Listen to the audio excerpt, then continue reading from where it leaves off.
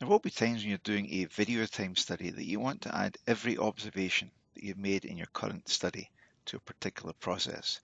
So to do that, you can go to the summary and you can click on the line balancing and say use the last used file. This is the last file I was working on right here.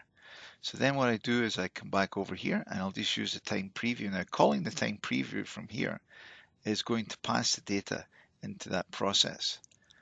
So click on it and you can see here's all the data, and then we just do add a task and add them all.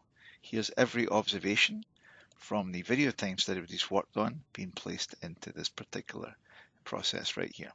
If I close out of this, another thing you can do, you might want to use the averages in preview. Just check this value here, and then what will happen, it will just take the averages of what you see here. So depending on what you're doing, you have to make the decision here. I click on the time preview, and it's still going to pass over into the one that I have here. So this one here, it's going to be the one that's going to go into. I just click on the time preview, and it's going to average all of these and make those observations available here. And then of course you add the task and add them all.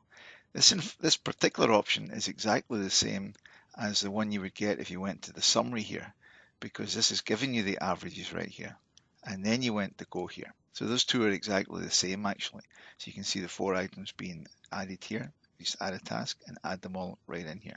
So it really depends what you want to do, but in many cases you might have a particularly single cycle type work.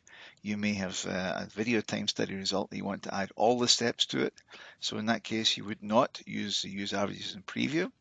You would check the study you want to use right here. Right, you can see it right here if you flag the line balancing, and then just click on the time preview and it will pass it all over there. And we just do add a task and all the observations are added right to your study here.